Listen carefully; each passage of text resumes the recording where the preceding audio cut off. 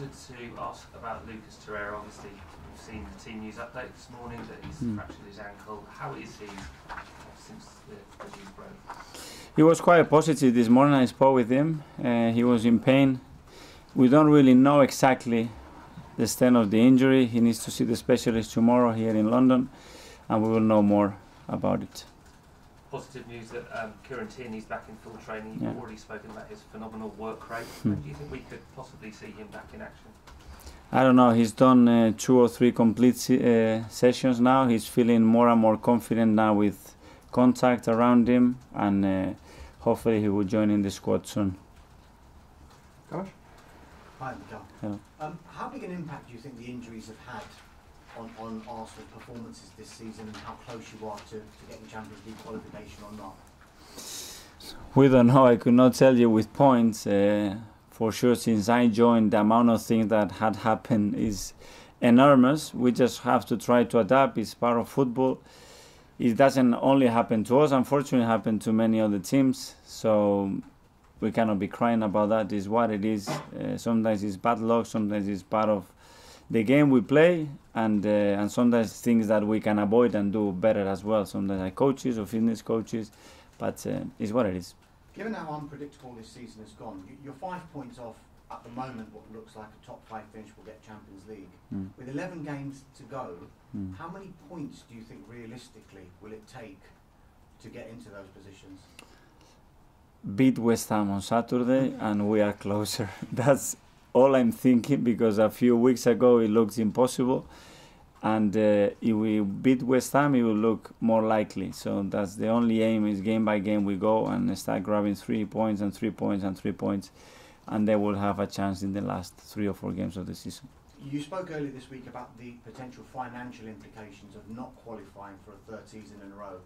Just from your perspective, how difficult is it to plan not only long term but short term, given that the Champions League qualification is at such a knife edge?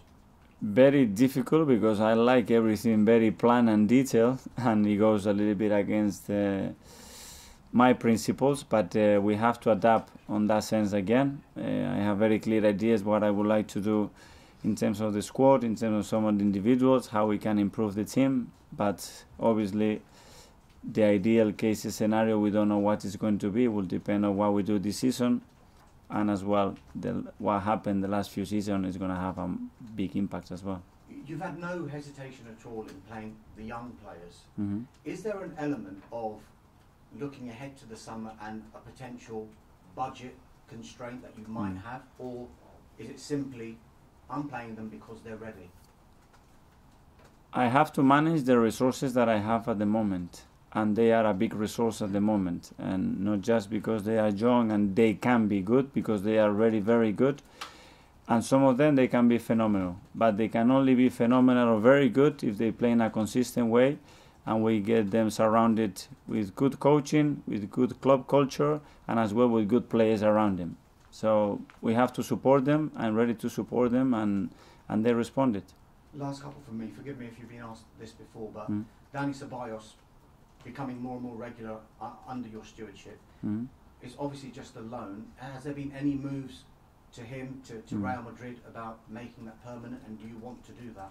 No, we haven't had any discussions about it. I'm really happy with Dani, what he's bringing to the team right now. It took him a while since his injury to get to the level that he has, and I've seen in the past, and he's performing much better now, and that's why he's playing much more games. I must ask you about an incident at the Tottenham match last night with Eric Dyer. Can you understand, as a former player, as a manager now, why he did what he did? I don't know. Without the full context and knowing the story and what happened, I cannot understand, and I would not like to judge any situation like this. Thank you. Bye. Hi, Mikel. Just wanted to ask you about Pablo Mari. Obviously, he had a really impressive debut against Portsmouth. Given that he played the full 90 minutes in that match, is he ready and fit enough to play another full 90 minutes this weekend? Well, he's recovered really well from the game. He played 45 minutes with Under-23s 4 days before that game. He played 90. He said he's physically good. He trained well, and I think he's ready to play if we need to on Saturday again. And I'm assuming Pierre-Emerick Aubameyang will be in the matchday squad for that game against West Ham. What's his reaction been like in training? How has he trained this week off the back of that missed chance against Olympiacos? Yeah, he was down. He felt responsible about what happened, and we all tried to convince them that he got the best chance in the game, but he put us in that situation earlier. He's done it in many occasions this season and last seasons, and we needed happy, smiling, and full of energy, and that's the way he looked the last few days. And just a question, on West Ham. Obviously, they've looked much more confident in their last 2 games. How tough of a threat do you think they'll be, given that they are fighting against relegation? Of course, they'll probably also want to get revenge on the way that you guys won. Yeah, they caused a lot of problems to big teams recently. I know David, because I worked with him for 7 years. I know how structured and organized he is, and I'm sure he will put a team out there that is going to make life very difficult for us. They will compete, they will be physical, and we need to use our resources, play our game, and just think about performing, and that performance will bring the points home. Mikel, well, you said you know David Moyes a long time. What have you taken from his managerial situation that's made you the manager you are today? What's influenced you from his game? The thing that I admire most is the person, who he is, his values, how he deals with people, how he treats people, how he treated the players when we were there, how well he dealt with creating a culture around a club, a chemistry between the players, and believe that we could do something as a team. And then he works really hard. He's extremely demanding. He's got character, Scottish character, that is impulsive, and I really enjoy my time playing under him. Do you think he's got the credit he deserves? He's been in the Premier League such a long time, but over recent years it probably hasn't gone to plan as possibly as it should have. I think he had a lot of credit for the success he had at Everton. Obviously the Manchester United situation, I think, was very harsh on him. I know what he is as a manager, and my opinion hasn't changed at all. Did you speak to him before you took this job at all? Yeah, I spoke with him a few times, yeah.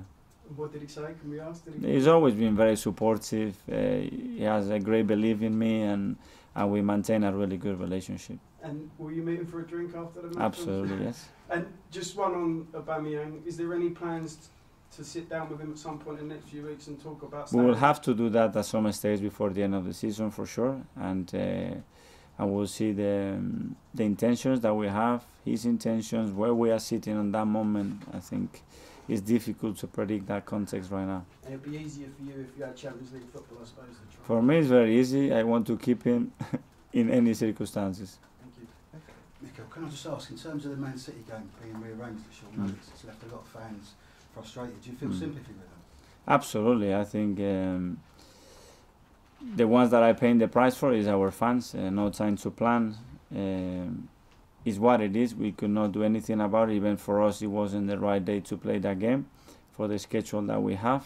But we don't make those decisions. We will try to support the fans as much as possible and give them everything they need to be able to travel to Manchester and support the team. But as you said, it's not ideal.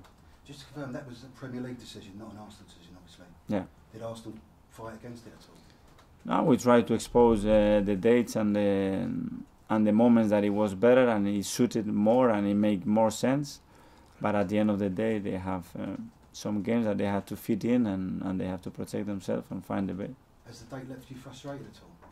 It's what it is. I'm so used to this. They made the decision. We have to accept the plan quickly. How we're going to do that, when we're going to travel, hotels, everything, logistics, and focus on Saturday, which is the important game. Anything else for the broadcast section?